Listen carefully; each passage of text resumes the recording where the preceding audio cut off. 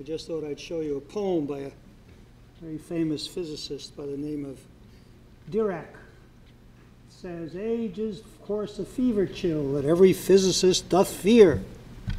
He's better dead than living still when once he's past his 30th year." There's a certain amount of truth to that, but not too much. Is this working, really, everybody here? Okay, good. So I made a standard mistake a few months ago when they wanted a title for my talk. There's a lot of planning that goes into these meetings, and I had a standard title, and they said, no, we want something really exciting. So I made up another title, and then came the time when it was close to giving the talk, like a few days ago, and then I had to write a talk to fit the title. And that's a mistake. I don't advise that to anybody. But in case you've forgotten the title, I have it here. Stop the Century. We're in the 21st century, so the plea is to stop the 21st century because we're not ready for it. And of course, there's a lot of metaphor, but I call your attention to this little chronology of our world to give you set the scale. The birth of the planet, as you can read, was about 4.6 billion years ago. It's the creation of the solar system at that time. The first living bacteria, about 4.2 billion years ago. More complicated bacteria a little bit later. Multicellular organisms took, billions of years from the start until the recognition of the existence of the dates in which they were formed. Hominids, about 7 million years ago. Homo sapiens, that's us, perhaps 100,000 years ago. And they kicked around for almost 100,000 years, and then somebody discovered agriculture. Probably lots of people discovered agriculture in different parts of the world, but that's only 10,000 years ago. And the first evidences of real science, which took place in ancient Greece about 3,000 years ago. Modern science, which begins with Galileo, Newton, and so on, only 400 years ago. I remember flying on the first Pan American jet that flew across the Atlantic. I think there were 4 in service, and that was in 1958, so roughly 50 years ago. The internet I'm not sure of, but it's somewhere between 15 years old, maybe 10 years old. Anybody here might know better than I do, but it's certainly not very long, although many of you probably grew up with internet and can't imagine a world without internet. Try. I know it's hard. So now we have a problem of trying to imagine what the next 100 years, that's the rest of this century, would be like, or maybe 50 years. Be hard enough. What discoveries and inventions will bedazzle and maybe even torment the graduates of this school, IMSA, and their fellow citizens. Just imagine 2100, 100 years from now, when we notice that the acceleration of changes in our world, it's a nonlinear effect. It's probably roughly exponential if I plotted it on graph paper. And so that what happens in the next 100 years might be equivalent in some measure to what happened in the last 400, 500, 600, maybe 1,000 years. We don't know. But to try to estimate that, we realize is going to be very hard, maybe unimaginable. And the thing that drives this relentless progress in recent times, from perhaps 200 or 300 years ago to present time, is science and technology. And the technology more recently within the last 100 years. The technology is based on the science. So there's an enormous amount of things that we can expect to happen, and I'm going to try to wave my arms and estimate some of these things. Why? Because here at IMSA, we're in the business of education, and we want to make sure education is relevant. That's one reason. And another reason, the reason that I will emphasize, has to do with something we call public science literacy. The general understanding of science by ordinary people, not scientists, but somebody you meet anywhere, storekeeper, postman, policeman, English teacher. How much science do they know? How much should they know? And my argument will be that the general state of science literacy, knowledge about science and some well enough to function in a world that's crowded with science and technology, we're in bad shape. There are many people whose profession it is to measure science literacy. One particular guy who was not far from here, he used to work out of DeKalb, northern Illinois, used to come up with numbers that the American public is 96.3% illiterate. Or maybe it's 93.6%, some number like that.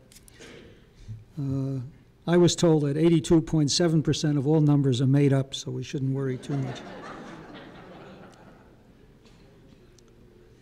So what I want to do, my argument will be sort of simple. It will be, well, to try to judge the pains and anguish of the present situation where people in general are 95.7% scientifically illiterate, as measured by Mr. John Miller and many others who go around and ask people questions like, how long does it take for the Earth to go around the sun? Or why is it hot in the summer and cold in the winter? Things like that. And judge from their answers the state of literacy. So we'll try to understand how this plays out in the 21st century.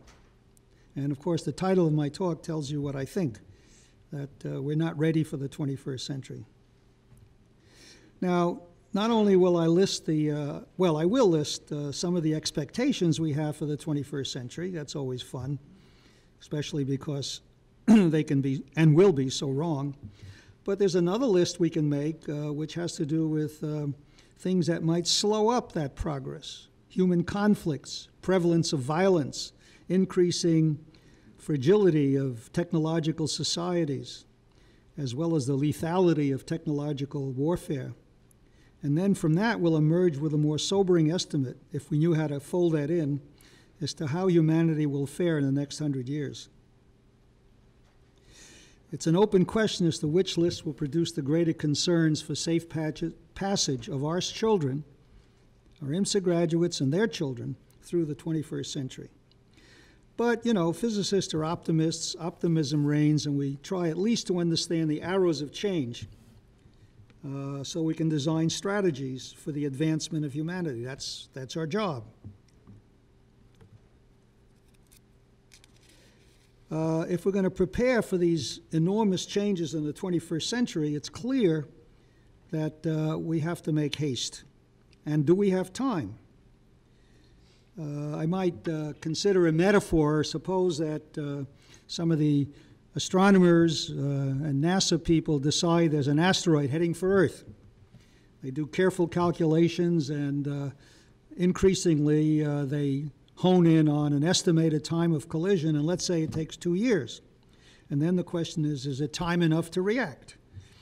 What are the possibilities? You could put a multi-megaton fusion bomb on a Voyager satellite and destroy the asteroid, but will that work? Maybe the debris, now made radioactive, will still hit us. Can we perhaps land on the asteroid and nudge it into a new course? That's a possibility. Do we have time to consider quantitatively these and other solutions? Can we stop the asteroid while we're thinking? And then the question is, can we stop the century while we plan a safe passage through our projections? The metaphor doesn't work because success in the case of the asteroid will depend on the skills of a relatively small number of experts and presumably the rationality of a small number of world leaders who will collaborate to save the Earth. However, the plan for advancing of humankind, with all the promises and perils of the 21st century, requires a popular consensus and therefore a popular grasp of the issues.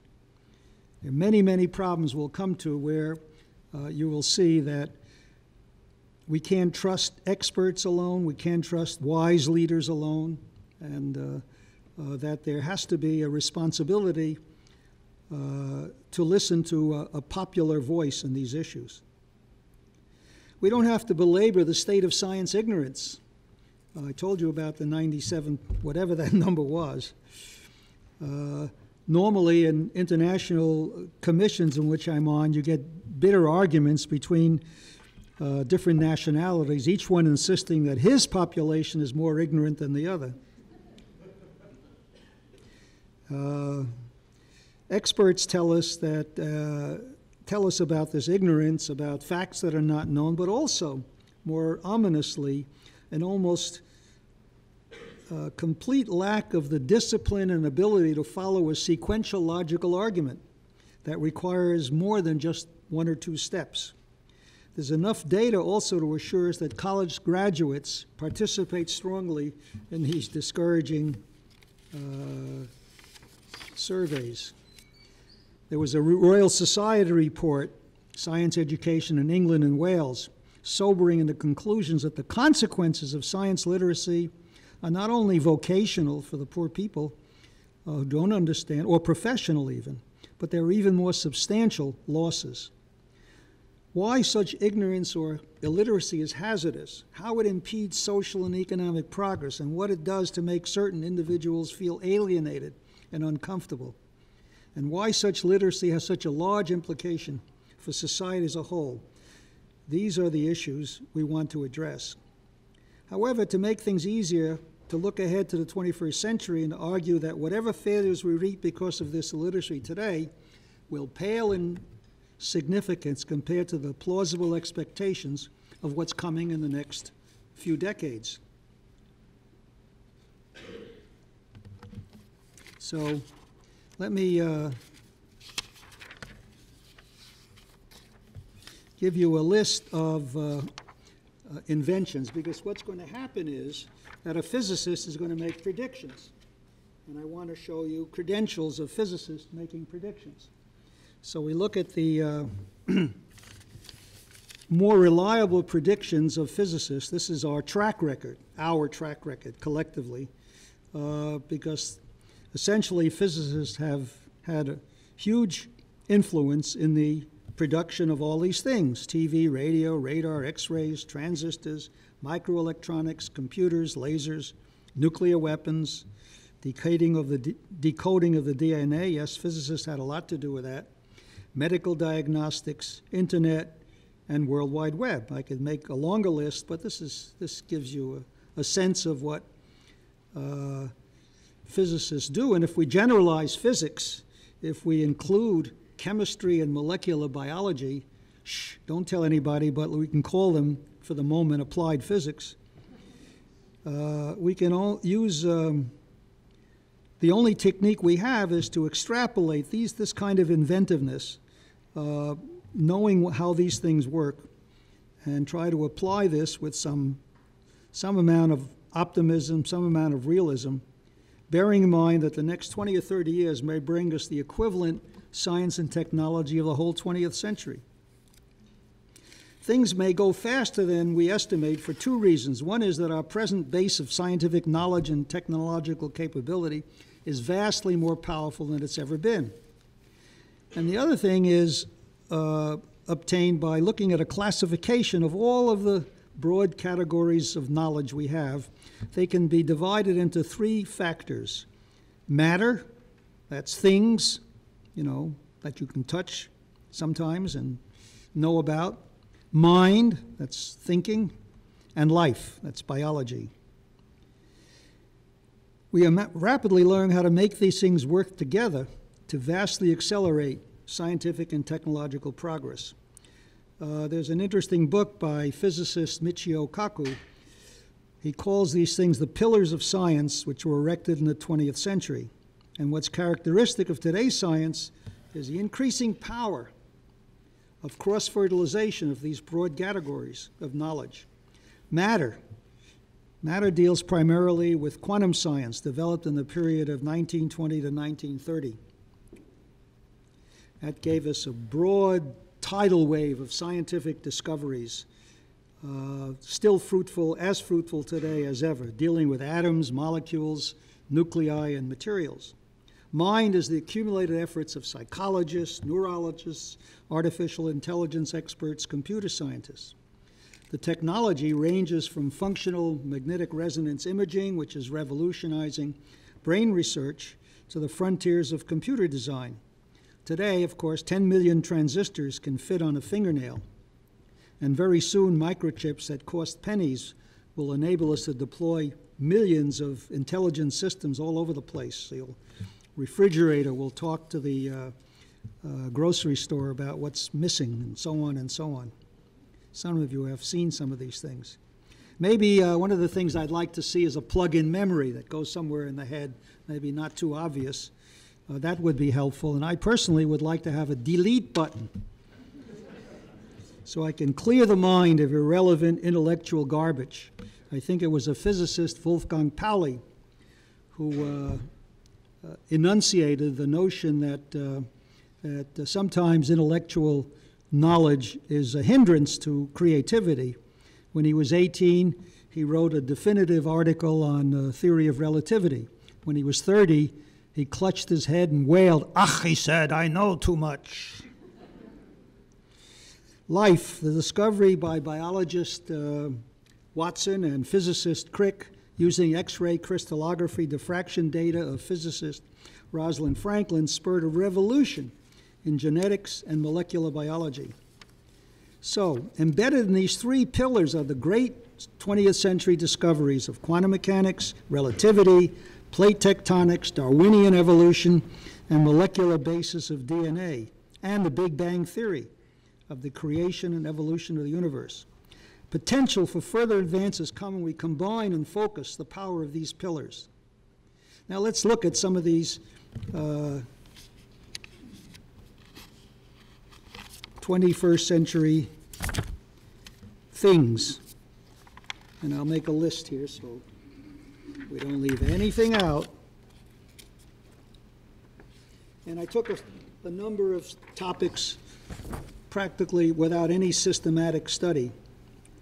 But before I list these things, there's a very interesting metaphor invented by Sheldon Glashow, a theoretical physicist. He pictures an alien visitor, let's call him Arthur, who comes down to Earth, and he's in a kind of a park, and he sees people playing chess. And he watches the chess game, and he watches the chess game carefully for so many days, and finally he gets to understand all the moves, how the pawn moves, how the pawn can take a bishop, how the knight moves, all of these things, the power of the queen. Finally, he really understands all the moves. His next step is to become a grandmaster chess player. And that, of course, is a much more difficult job. And so, in a sense, the metaphor I'm using is maybe extreme, but it says that perhaps the 20th century, we've learned the moves, and in the 21st century, we're going to make a transition from an amateur chess player to a grandmaster, from observers of nature to choreographers of nature. This is part of the projections we're trying to make.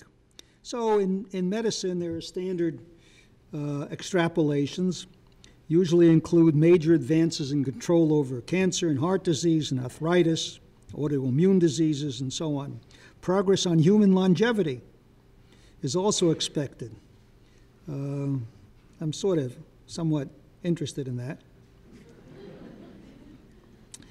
In fact, this is a good place to illustrate the way medicine works by talking about the 4 doctors who went duck hunting. And they decided they would take turns. There was a general practitioner, an internist, a surgeon, and a pathologist. And the first shooter was the general practitioner. He had his book of birds on his lap and saw a bird flying over. He looked at the picture, said, "My God, that's a duck." But by the time he grabbed his rifle, it was too late. The duck was gone. The internist knew ducks. He didn't have to use a book. And when a bird flew over, he looked at the bird and he said, "I'm sure that's a duck. Let me listen, let me listen. Oh, yeah, it quacks like a duck." And then he aimed his rifle. Too late. The third bird came over and the surgeon shot the bird. Feathers and everything flew all over the place. Bird was splattered. And the surgeon went to the pathologist and says, "Go see if that's a duck." Comment on specialization. Other things. Computers. Well, computers, something called Moore's Law, which tells you how fast computers grow. They double computer power every 18 months. Somebody estimated that that'll work for the next 10 or 20 years when finally you must run out of Moore's Law because the size of components, which is getting smaller in order to satisfy Moore's Law, the size, when it gets down to the size of atoms, then it doesn't work anymore in the normal sense of computers. So new technologies will have to replace silicon. Optical computers, molecular computers, DNA computers will certainly enable extensions until one vast promise, which may very well happen in the 21st century, it may be early in the 21st century, something called quantum computers. Quantum computers are a totally different kind of computer, so much so that for some problems, it's already estimated that they can be 1 billion times faster than any computer we can now assemble. So this would make a major change, again, unimaginable influence if such a thing were to come to pass, and if it were useful for a reasonable number of algorithms. There is in all this the ingredients for impacting human behavior. Employment is influenced by this. Economics, both the national economics and the personal economics. Robotics will surely replace all non-thinking jobs. And the moral of that is in this slide. We don't have to go into the details, but the notion is that increasingly employers require employees who can solve problems, who have critical thinking skills, because all of the routine jobs will certainly be done by some kind of robotics. And in fact, with the new computers we're talking about, robotics will also do a lot of thinking. They could play awesome roles in decision making. They could be factory managers, transportation supervisors. And then there are new technologies alongside that, sort of joined to it, things called nanotechnology. You can read books about the fabulous promises of nanotechnology. For example, if you want to make some furniture, instead of growing trees to supply the lumber for furniture, one could build the furniture molecule by molecule. The smallness of the components is compensated by the high speed of the assembly.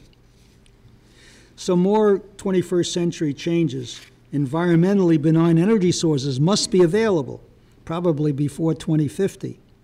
These may require skills about which we can only speculate, or if we're lucky, some of these fusion programs may fool us by saying, my God, the 50 years we've promised have passed, and yes, this thing works. And we could have, then we have to solve the large engineering problems of deploying fusion reactors all around the world. Disappearance of cash is an interesting idea. I proposed that many years ago because if we have no cash, probably the streets get safer, and I don't see how the drug trafficking problem can continue if we have no cash, if everything is totally computerized. Software is another thing. Internet expansion. I'm sure that very soon you'll be able to sit at home, call down every movie ever made, dubbed in any language that you want. And the same for books, which you can call down, translated into any language, all of this sitting in your living room, and call in any music, which is presumably not translated. Space exploration may produce, yes, people on Mars and even on some of the moons of Jupiter. The technology that we have to add is not presumably, according to the experts, enormously difficult, but the expense is, and therefore you need motivation. Maybe it's important to mine the helium-3 in the lunar soil. Maybe there are other things that we can learn and acquire by this kind of thing, but the motivation has to be there. We don't know about that now. Education will be revolutionized by many advances.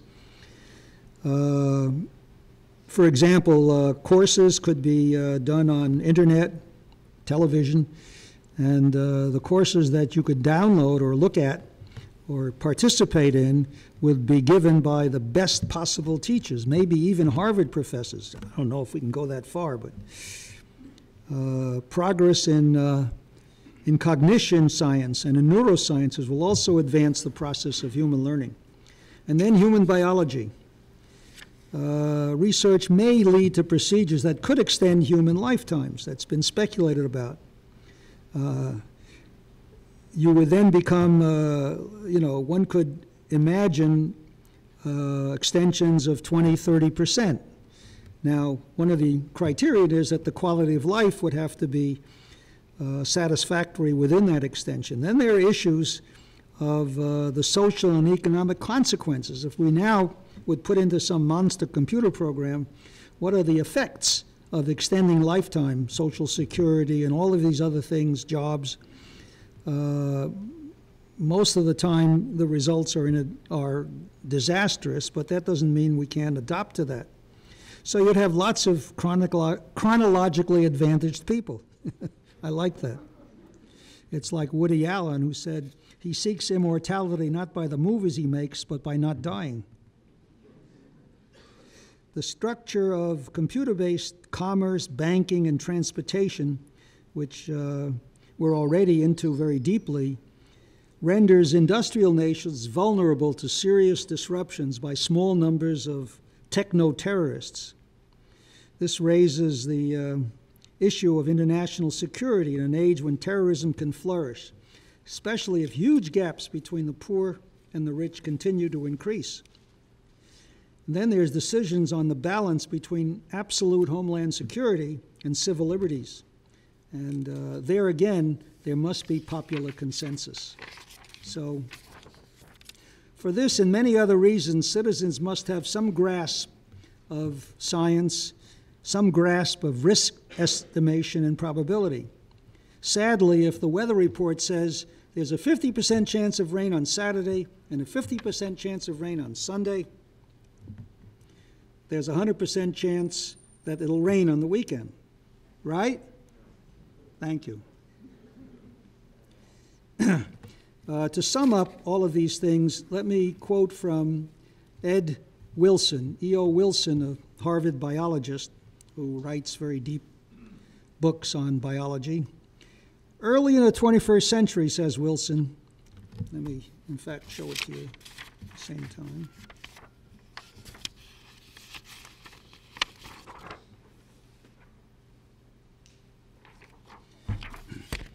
New biology will present the most profound intellectual and ethical choices humanity has ever faced. We will be able to modify how our genes interact with the environment to produce a human being and tinker with the products at any level, change them temporarily without altering heredity, or change them permanently by mutating gene and chromosome. Humanity will be able to take control of its ultimate fate. If we choose, we can alter not only the anatomy and intelligence of our species, but also the emotive and creative drive that compose the very core of human nature. Now, if that doesn't provide motivation for popular science literacy, I don't know what will.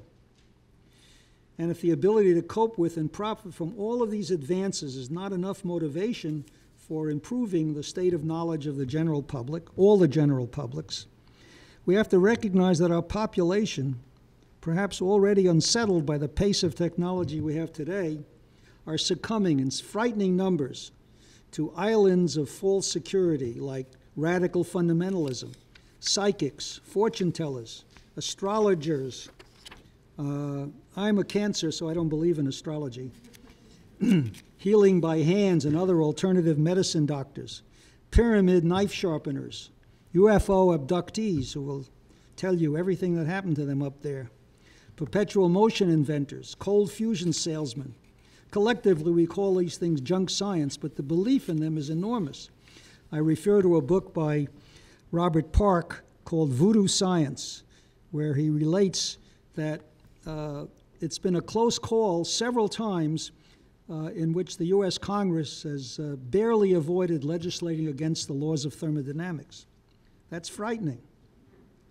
The ignorance of science on the part of the leaders of the nations is one of the major problems we have. The antidote to all of these popular poisons is a calm, rational approach, which reminds me of the fact that my grandfather died with a smile and a calm demeanor, not the horrible screams of terror of his passengers. No, that's a joke. You get it? See? All right.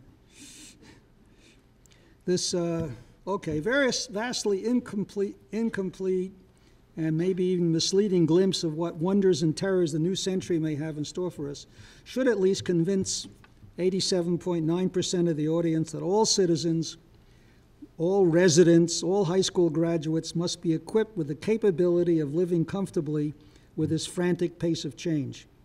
If science and technology continue to drive the social and economic and cultural changes, to be ignorant of science would, in my view, be fully equivalent to being ignorant of any other, of that other literacy, the ability to read and write. There's another dimension to all of this as we plunge into this roaring ocean of change. It should be clear that changes that we know how to make may not be changes that we should make. And then the issue becomes who decides? The scientists and engineers who did the inventions, the industry executives whose capital paid for the work, government offices who funded it. How about the society, the voters, the citizens whose lives might be adversely influenced? In our history, the last possibility is often dismissed, and sometimes, I must say, for good reasons, because I don't think the population today is capable of wise decisions in some of these science-oriented problems. I have two examples of popular debates. One had to do with adding fluorides to drinking water. It was 1 part in a million. It was tested. It was carefully researched. But there was wild opposition to this by people who were, maybe with good reason, suspicious of governments doing something that is supposedly good for them. It turned out that the fluoridization passed, and it had the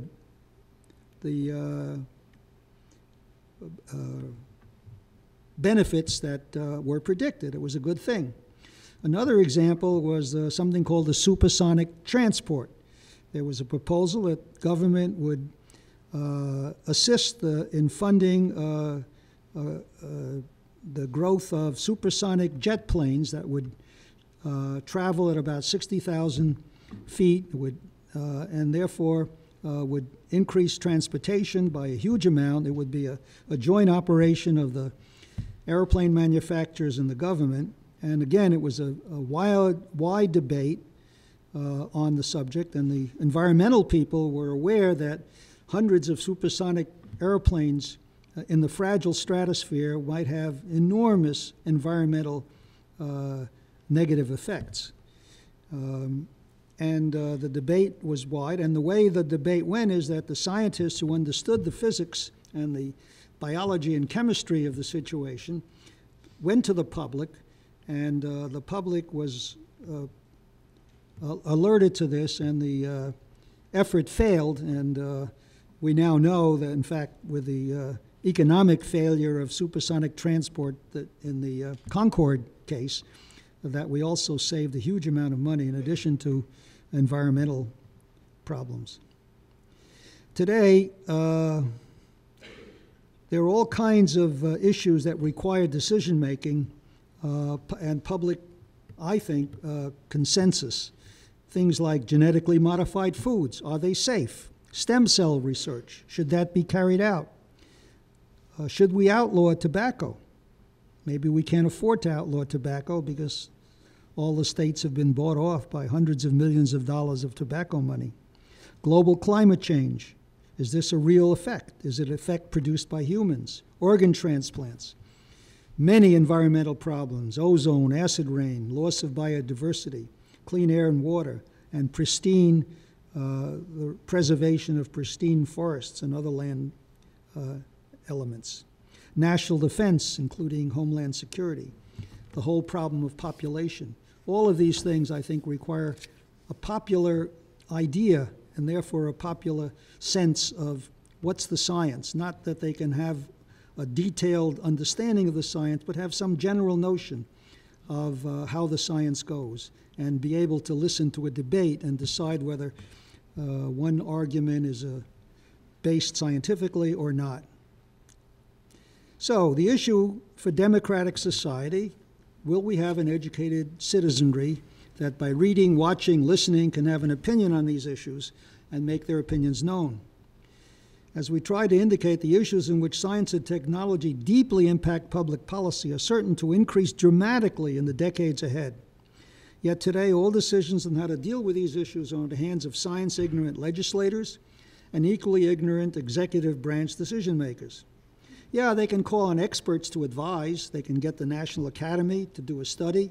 They have a capable science advisor. But most policy issues are controversial, sometimes because the science isn't clear yet and not resolved, and you need more data. And even when the science is very clear, economic and political costs weigh in. This enables presidents and governors and mayors to ignore the science, however ominous the threat, in favor of the politically more comfortable decisions. Scientific illiteracy of the voting public is not only the shame of nations, it subverts the democratic process. Okay, so I'm making the case that all citizens, all high school graduates should be science literate. And let me recall for you that the history of science education itself is also very young, maybe 100 years old, maybe a little more than that, and has gone through a number of phases. I'm clearly interested in the literacy of all students. My purpose is not to increase the number of young people going into science, although I'm not uninterested in that. Our educational system has always been multi-purpose. We need our children to read and write and be numerate so they can function. We want them to know history. Let's see, I'm partly good in history. I know all the dates. I just don't know what happened. They should be able to, say, locate Iraq on a map. Apparently, in one test, nobody was able to do that. To know literature, to know something about the music and the arts. We have a strong commitment to general education. My obsession is with science as a liberal art, and ultimately how science influences history and literature, and is in turn influenced by them. The school experience, fortunately, is not the only way our students learn, fortunately. There are museums and science centers. There are newspapers with science pages, a decreasing number, unfortunately. There's TV, which has some good channels, a few, Nova and Discover Channel. Occasionally movies. I remember I have 4 good science movies I know. October Sky, Contact, Good Will Hunting, Beautiful Mind. But that's not many. We have already motivated a need for science literacy with a strong emphasis on the need for savvy, science-savvy citizens and voters. Savvy is a good word. It comes out of street savvy, where the street looks very chaotic, but if you know something about it, you know where it's safe to walk and what it's safe to do. By implications, we stress that there's a need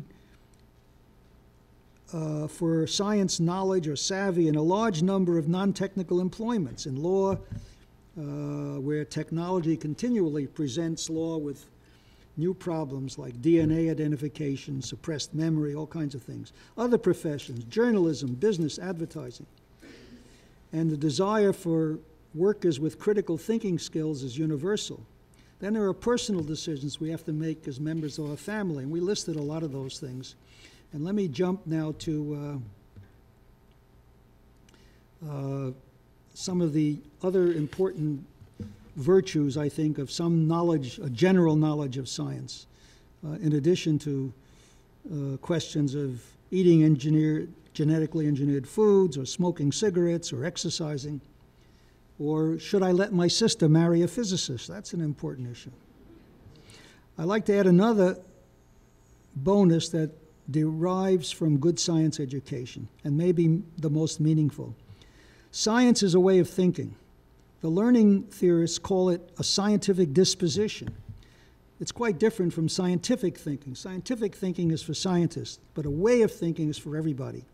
It should persist long after all the formulas and equations of high school courses in chemistry, physics, and biology have been forgotten. The quality that help in voting in the voting booth, this quality can help in the voting booth, but it also serves all day when you're reading a newspaper in the morning or watching the evening news and discussing life's major problems with your children. John Dewey, in 1930, articulated this science way of thinking that I've been wrestling with for several years. What he said was, again, let me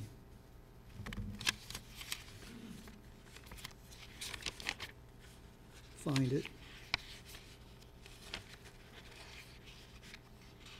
So John Dewey is one of the major thinkers in American education. Responsibility of science cannot be fulfilled by the method that are chiefly concerned with self-perpetuation of specialized science, to the neglect of influencing the much larger number to adopt into their very makeup of their minds those attitudes of open-mindedness, intellectual integrity, observation, and intense testing that their opinions and beliefs, that are characteristic of the scientific attitude. That's, I think, what has to be taught. And if you have the scientific way of thinking, then what you've done is to make a major influence on willingness to change opinions as a basis of new evidence, search for the whole truth without prejudice, have concepts of cause and effect relations, make habits of basing judgment on fact, have the ability to distinguish fact and theory, and of course to be blessed with freedom of thought and speech. Now there's one final supplement which would touch those students who are fortunate enough to have had the right kind of teacher, like the English teacher who cried in front of his class as he explained the sonnets, or the art teacher who rapturized over the wisdom glowing in the face of one of Rembrandt's paintings, say the rabbi. Science is nothing but an elevation of the human spirit as we become familiar with the discoveries of, say, Copernicus. I have a picture here.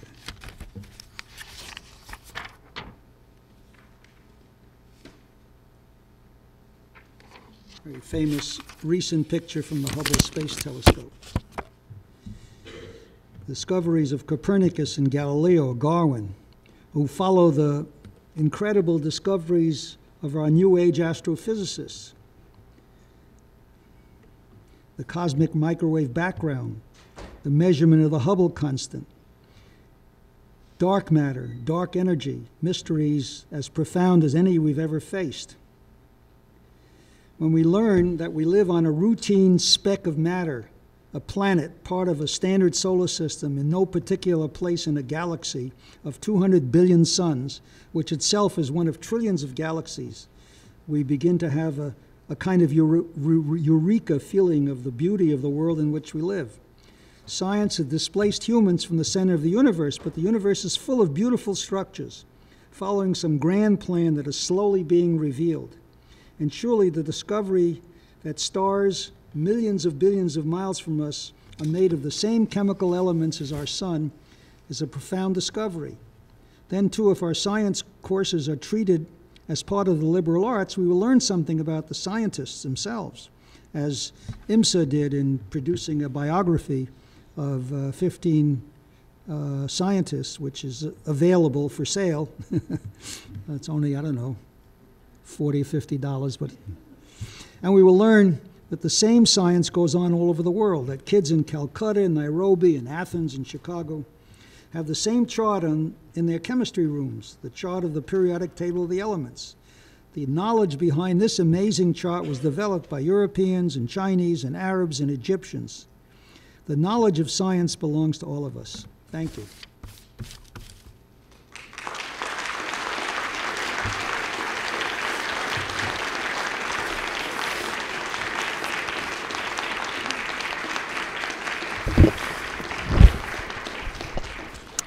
Okay, we're going to take maybe 10 minutes or so of questions. And since I have the microphone, Leon, I'm going to start. We know that little children are born natural scientists. They wonder, they explore, they try to figure out how the world works and how they can put things together and take them apart. And as they go through school science, some of that interest and passion and energy is dissipated. If you were given all the money you needed and you could pick anybody you chose to go with you on a massive marketing and public relations campaign, just like the Treasurer O'Neill took Bono with him for AIDS, if you could take anybody with you, who would you take, why would you take them, and what would your message be for science education in the world? Wow. Gee. I have a message. The message is easier. In fact, I think it's very easy for people who have some experience with education, sensitivity, and a certain amount of wisdom to know what to do. We do know what to do. The problem of getting it done is the hard part. And so what you need is someone standing behind you who has the power of conviction, who can say, this is what we have to do. And then I will fill him in, or her, on what it is that should be done. You know, what it is that should be done is very clear.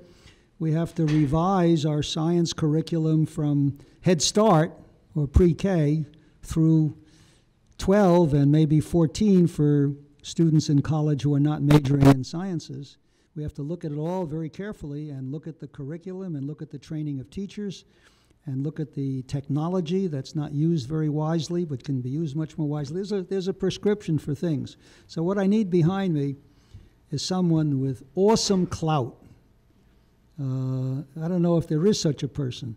At one point, some years ago, I chatted with Colin Powell, who was a fellow graduate of City College of New York, and we were at a ceremony, and I asked him if he would like to be, was he interested in leading a non-governmental group of CEOs and university presidents and scientists and educators who would try to make up for the fact that we have a decentralized educational system with 16,000 schools going in every which direction.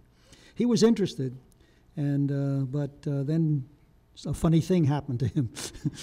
And so, but that's the thing you'd really want. You'd really want someone that comes from outside the education and even the scientific community, but that has automatic, a great deal of clout in the public's eye. I don't know who's next after Colin Powell. I didn't have anyone else on the list. The closest I could come to someone like that is Mr. Alan Greenspan, who some of you may know is the chairman of the Federal Reserve and a man who's in control of our economy, which is not doing so well, but he's a very wise man anyway. And he's very interested, I found out, in science education. He thinks it's crucial, picks his words very carefully, and he says it's crucial for the future of the nation. So he might be a convincing person. Only one? Could I take a little army? Because I think, in some sense, you need the moral, ethical, and respect, huge respect of the general population. It's very hard to make these changes. Every time you look for some fairly modest change, you find an incredible number of obstacles in your way. And you need someone that has the power. And since in our country, it's very difficult. We don't have a Ministry of Education. We are decentralized, and therefore we have to convince everybody, teachers, parents, legislators, school officials, you name it, and it's very hard. So it's a good question. You asked the right question. I haven't given you a perfect answer.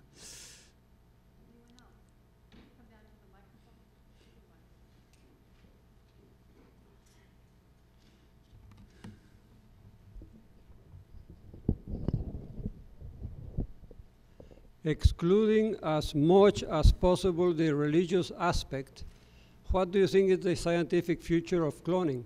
Of Cloning. cloning. The question was, what is the scientific future of cloning?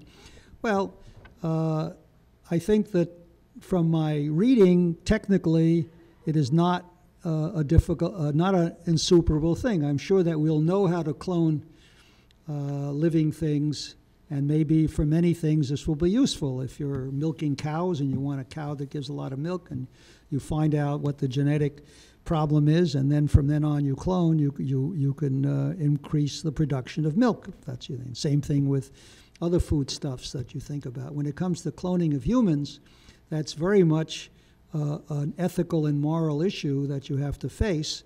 And again, it's very complicated. The question is, why do you want to do it? Do you have a motivation to do it? Because as we heard, the ethical and moral issues are very serious. Once you clone something, you've begun a process which can be inherited. You have a very good chance of losing control of it. So my own feeling is that at the moment, all essentially the biological community is opposed to cloning and will not do that kind of, will not suggest that this thing be done. And I think that's a wise decision. You have to show that the benefits are enormous and show that the risks are under control. But in farming, yes, has been very successful. I'm sorry? In farming.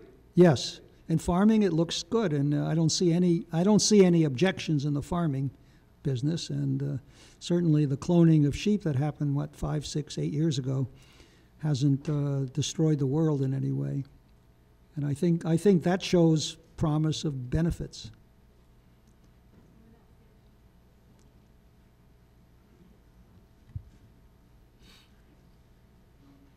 Hi, I'm a junior here, and I just had one question. You've discussed the numerous possibilities of science. Do you think that there will be an acceleration of solutions to world issues such as famines in Zimbabwe? Oh, okay, like this? Okay, sorry. Okay, hi, I'm a junior here, and I was wondering, you've discussed the numerous possibilities of science. Do you think that there will be an acceleration of solutions to world issues such as famines and famines? Yeah. I think the problem there is one of distribution. I don't know of any predictions for worldwide famine, but there are certainly predictions for famine induced by war and when you can't plant and the whole society is disrupted. There's also, of course, natural disasters like droughts, and with our climate patterns changing so rapidly, largely, I suspect, due to global climate change and due to the existence of greenhouse gases, there may be more dangers of disruptions in normal climate, and if this climate is disrupted, famine is possible. On the other hand, I think it's unlikely that the world cannot produce enough foodstuffs to solve the famine problem by compassion and consideration and the distribution of foods from places that have good harvests to places that don't have good harvest. This is, I think, a decision that governments have to make, And the governments can be convinced by people who have enough understanding of these things to insist that if we have surpluses, that we distribute these services to places where they have shortages. It's unlikely, but not impossible, I suppose, that there'd be a worldwide famine, that we somehow couldn't grow foods anywhere. I think the agricultural research has been thriving. I was assured by an economist that every dollar invested in agricultural research produces a dollar a year in income to general income. So I do think that we can produce enough foodstuffs for the world. We have to make sure that it's distributed in a sensible and compassionate way.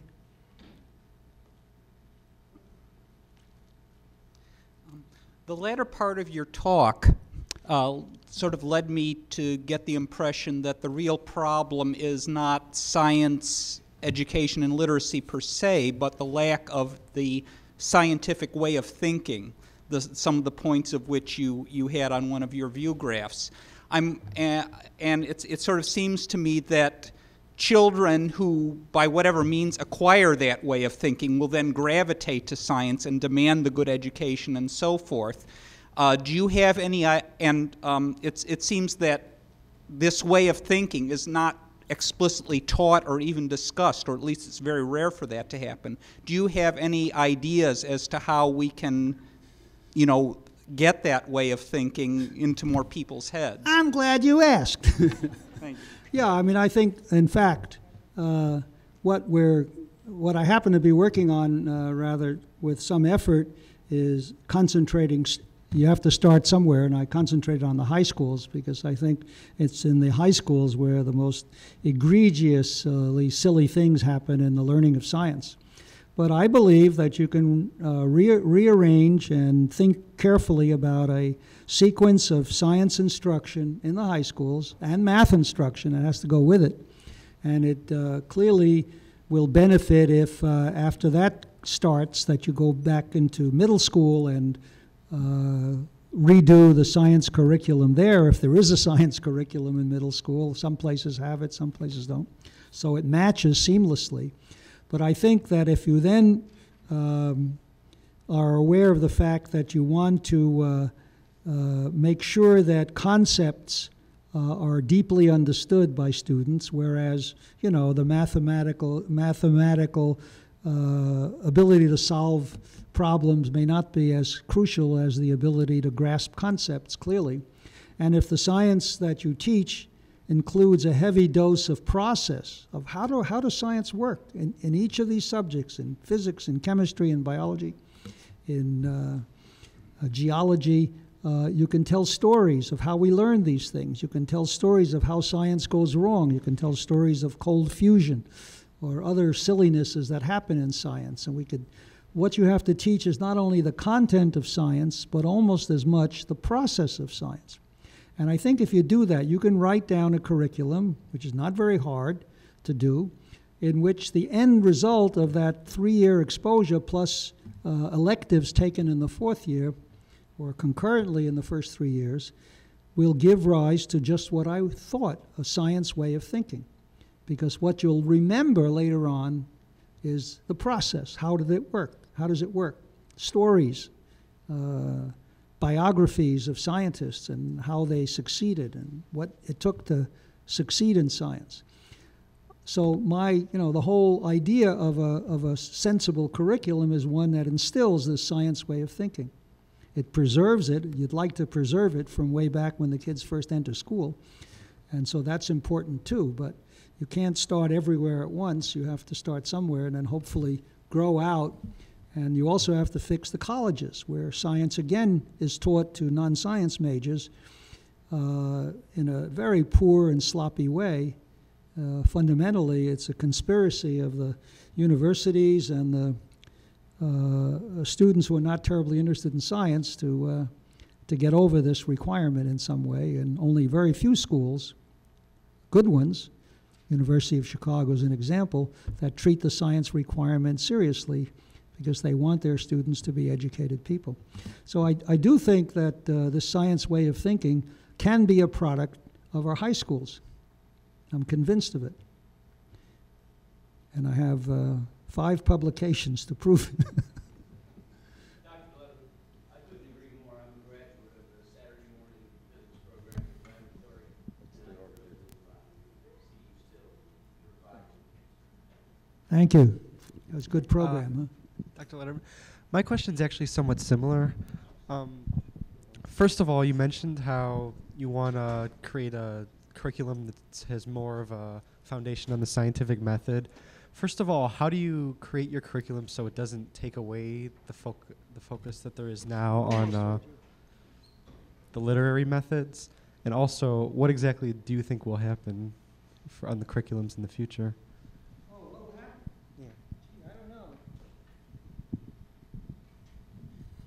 First thing we need is some of these longevity pills.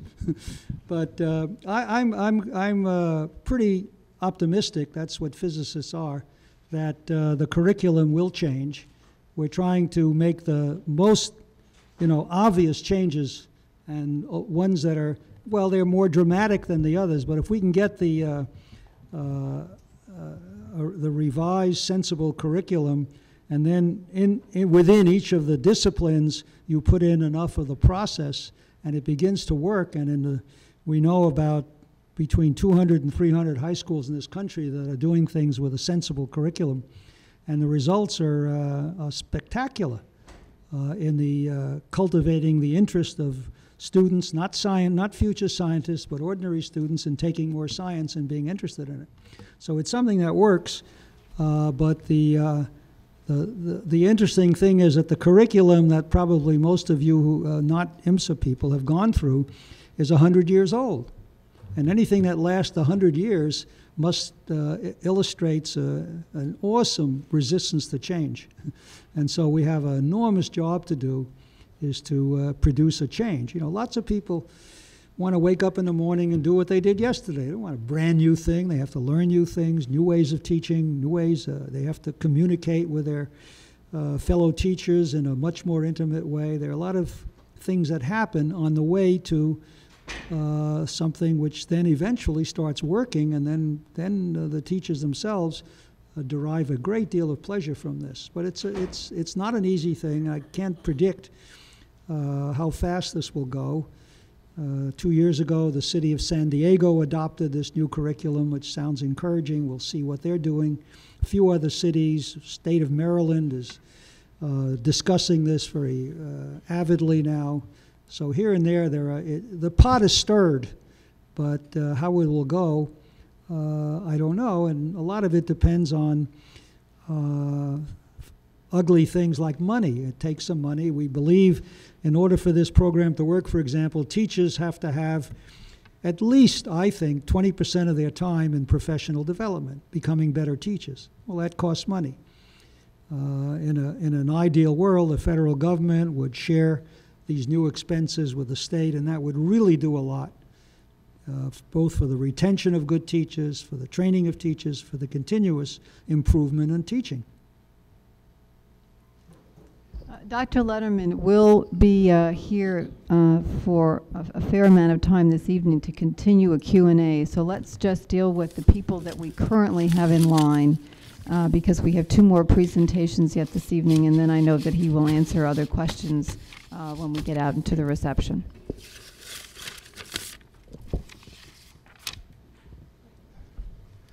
I have a statement and a question.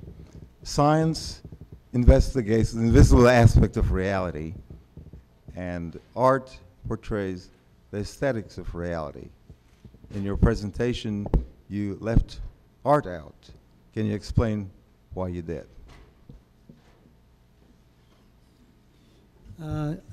It was too long already, but I did talk about the humanities, that includes art, but I also specifically, somewhere I'm pretty sure I meant to say, if I didn't, that art, music, literature,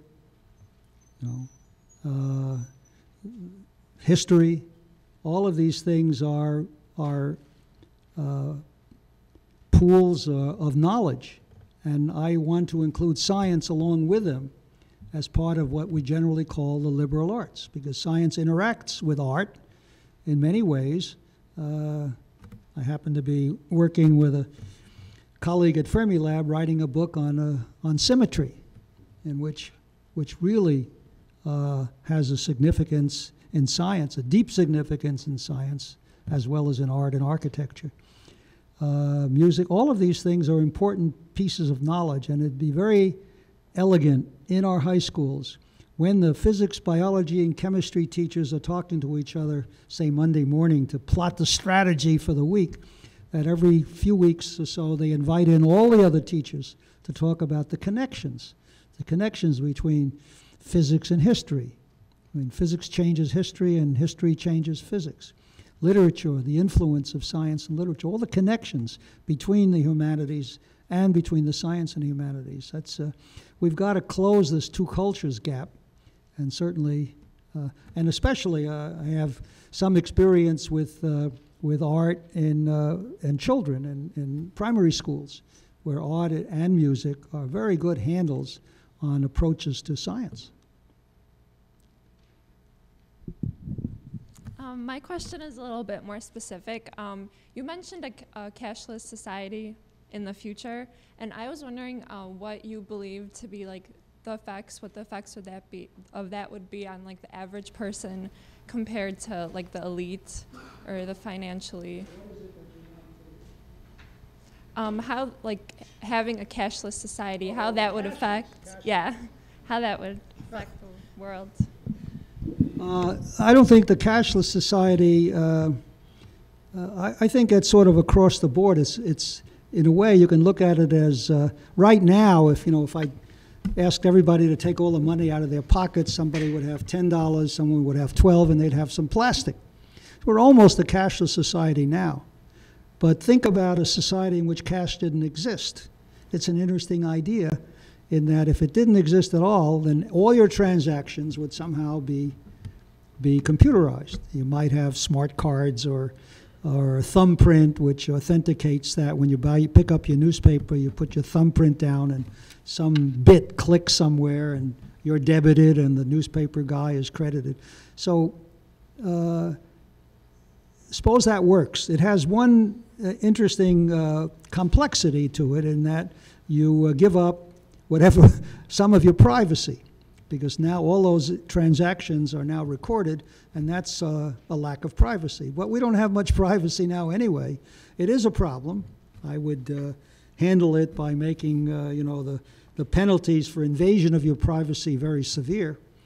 But if I put that aside, it'll suddenly make all the streets safe. Nobody's going to hit you over the head because you have no money.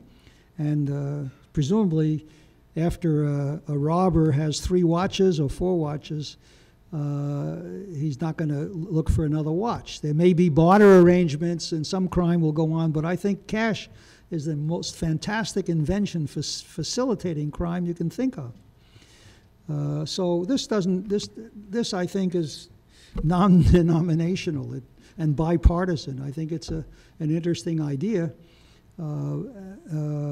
which would, if it can be implemented, would make our cities much more pleasant to live in. It would eliminate bribery and drug trafficking and all sorts of things, complicate it in very, very serious ways.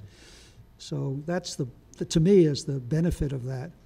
And you don't have to remember to take your wallet all the time. Just take your thumb. Okay, my question is, what effect do you think war and current world relations has upon scientific literacy and the progress of scientific development? The question is, what is the effect of wars? And current world relations. Yeah, well, I have this idealistic and maybe naive notion that if populations were scientifically literate, they would be less able to be convinced that war is a beneficial thing.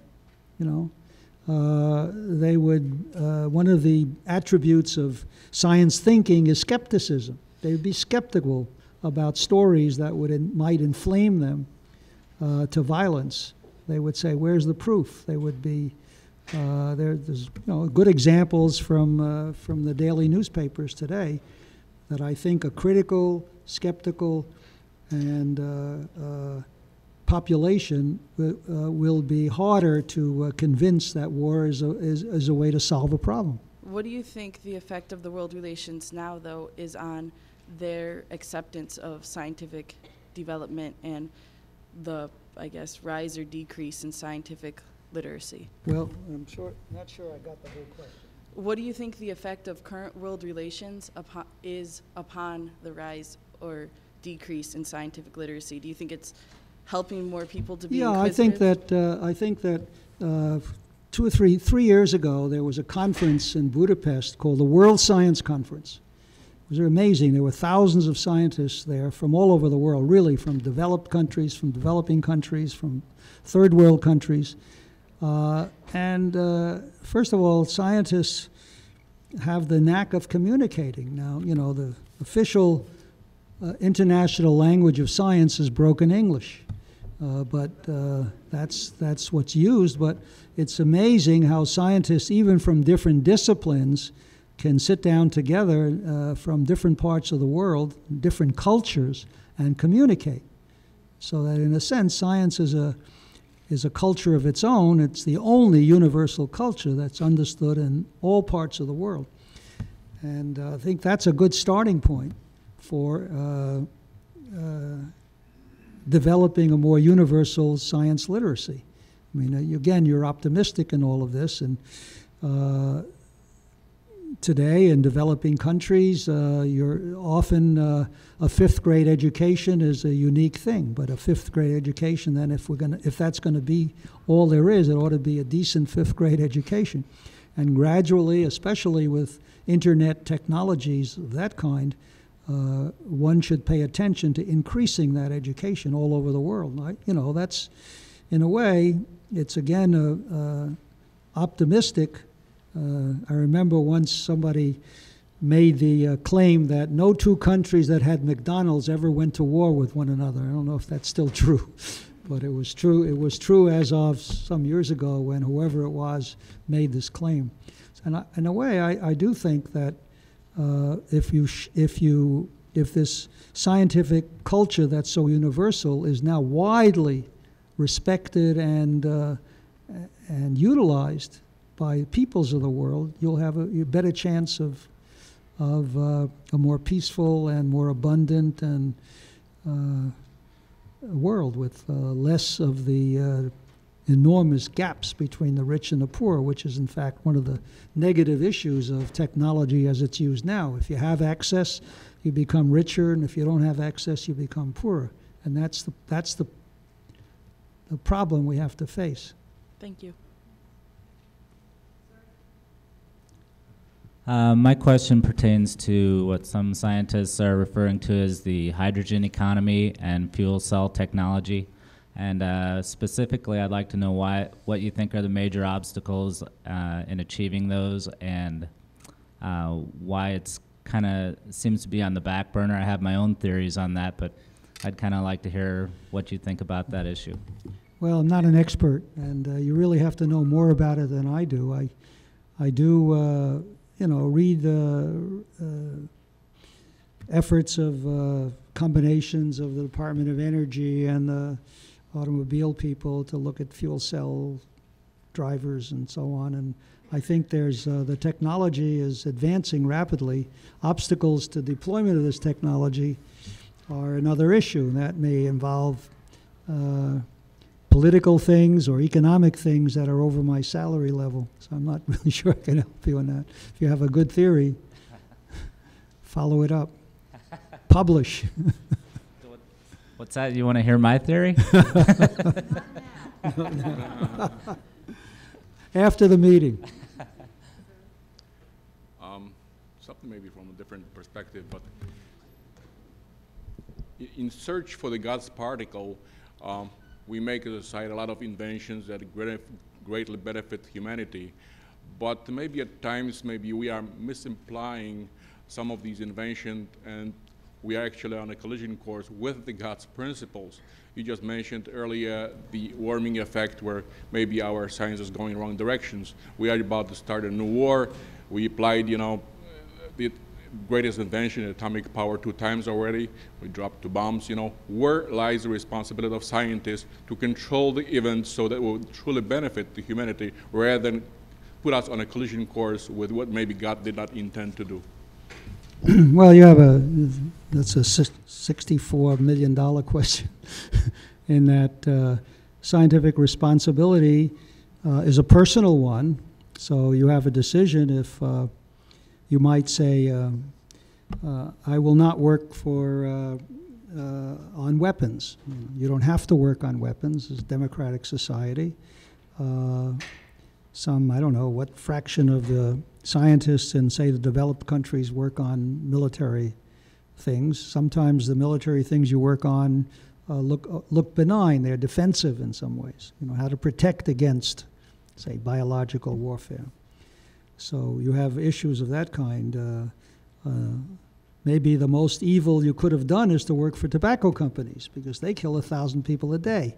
It makes Genghis Khan look like Mother Teresa. So you have a lot of these personal decisions you can make about what you want to do. Science itself is very neutral. Science is a search for truth. And that's exactly the point, the major point I want to make is that it's the utilization of science that is the issue you're raising. How do we use the science that we know, the knowledge we know? And that utilization, I think, is not up to the scientist anymore, except that he can answer questions about what the technical questions about this particular piece of science that he's doing. So again, I think that in democratic societies, and most of our world is democratic, and maybe hopefully more will be in the future, a popular consensus is what should govern the decision as to what's useful and advances humanity and what is not useful and would in fact detract from the well-being of humanity. This is a decision that I think is often now made by leaders, with the best advice they can, but and with all the economic and social and political inputs to the thing. But I think there ought to be more of a consensus on this, and this can only come by an educated public.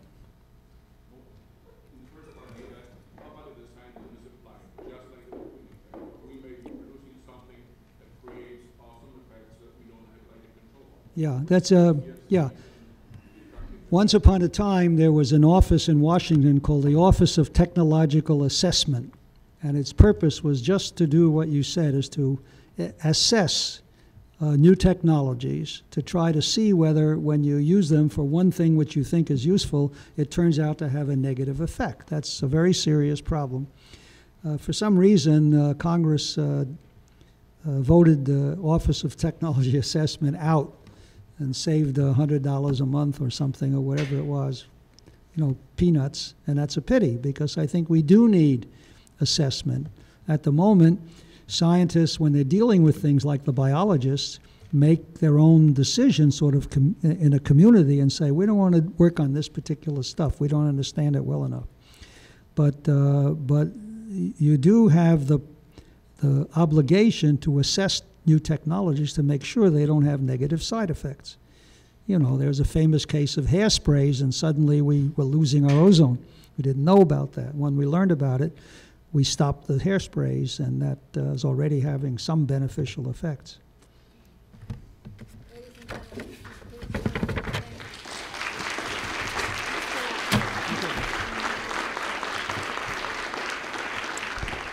I want to thank those of you who are the steadfast and hearty ones who have remained for questions, but I thought it was a really rare opportunity for us to listen to really literally one of the world's most well-renowned scientists. And I have known Leon for well over 20 years, and one of his characteristics is extraordinary generosity. And so I want to thank you, Leon, for your willingness to take the questions, and I know you probably have others.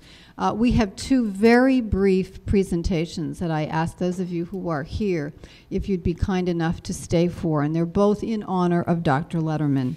The first, it is a great pleasure for me to introduce a very key figure in local government, and that is the chairman of the Kane County Board, Mr. Mike McCoy, who has a gift to give Leon, a very special one. Mike is a University of Illinois engineering graduate. He is now serving his second term as chairman of the Kane County Board. He's had an amazing list of accomplishments in our area, but probably one of the most critical is the role that he played, and actually his family before him, in acquiring large tracts of open space throughout Kane County to be used by future generations for recreational areas. He has also overseen major technological advances and projects in our county, and we will all profit from his leadership and his vision for years and years to come. So we thank Mike for being here and for being a part of this lecture. He did not have to do that. He could have come in at 8 o'clock, but he didn't. And so I think it's a real testament to his interest in technology and science and education that he is here. It is a great pleasure for me to introduce Chairman Mike McCoy, who has come this evening to make a presentation to Dr. Lederman as a unique tribute from the Kane County Board. Mike?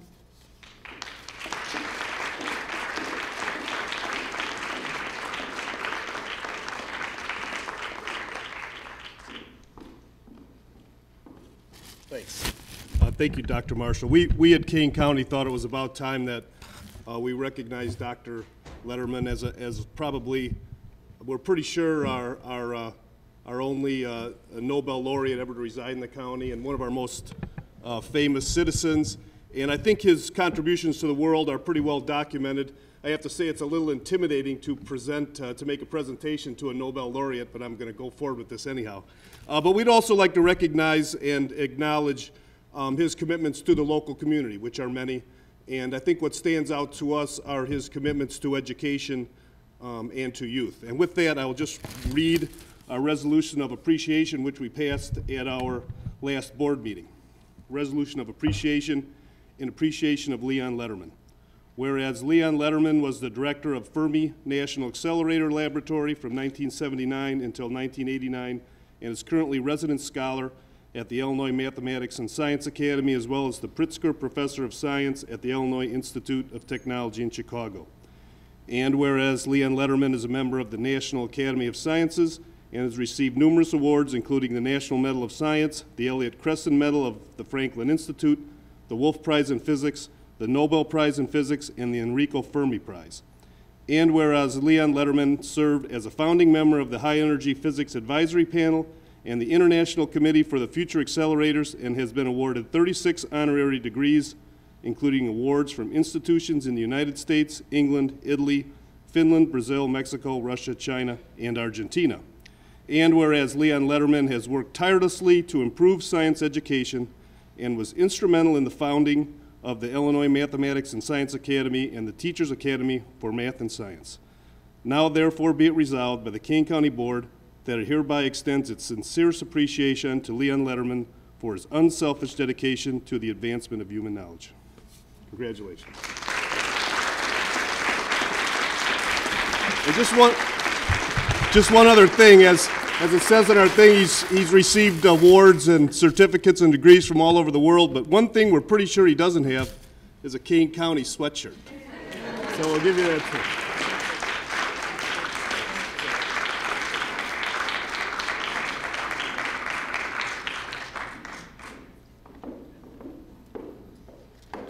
I invite two colleagues to come up to the stage quickly if they would, Dr. Judy Shepler and Dr. Alvin Tullestrup, if you would as well. And you notice something up here covered by a sheet. July 15th, 2002 was Leon Lederman's 80th birthday, and many of us at the Academy tried to think of what to give someone who had almost every plaque imaginable on his wall, plus a Nobel Prize pin that I understand he wears on his pajamas occasionally. And we decided that probably the best thing we could do is write to all of Leon's friends, most of whom are the most important scientists and science educators in the country, and say, we want to write a book and dedicate it to Leon and have as his legacy a book on science literacy for the 21st century. And would you write a chapter? And we're not going to pay you, but would you please write a chapter for this book? Everybody said yes. And on our gala of IMSA's 15th anniversary this spring, we gave Leon a galley copy of the proof of the book. But we received the book this week. And so we are officially unveiling Science Literacy for the 21st Century, chapters of which have been written by Leon's friends in honor of his birthday. They had to keep this completely confidential until last spring. One of the agreements with the publisher is they would provide the galley proof if when we told Leon about the book, he would write the epilogue. So it's unusual that this is a book in his honor, but he has also written a chapter. So we're going to unveil the book tonight, and Leon and others will be here to sign it as well, those of us who participated in it. And again, thank you so much for being here this evening and for staying for these celebrations.